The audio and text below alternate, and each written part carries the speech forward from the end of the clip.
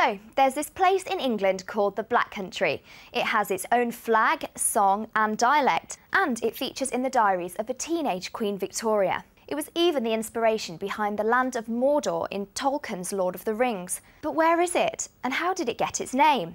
Well, for starters, you won't find it marked on any map. It's in the West Midlands, near to Birmingham, but there are no real boundaries. Famous faces who've grown up there include comedian Lenny Henry from Dudley and Led Zeppelin's Robert Plant. He was born in West Bromwich. So why is it called the Black Country?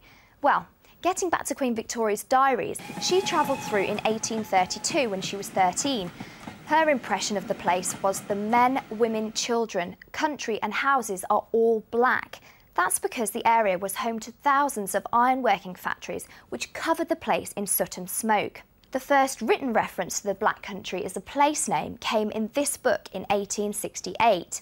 It was known as Black by Day and Red by Night due to the smoke and glowing furnaces. This inspired the colours of the Black Country flag, unveiled in 2013 on Black Country Day, celebrated every year on the 14th of July. So, that's the Black Country. It's in the West Midlands. Its borders are a mystery, but its name probably came from its industrial heritage. Happy Black Country Day!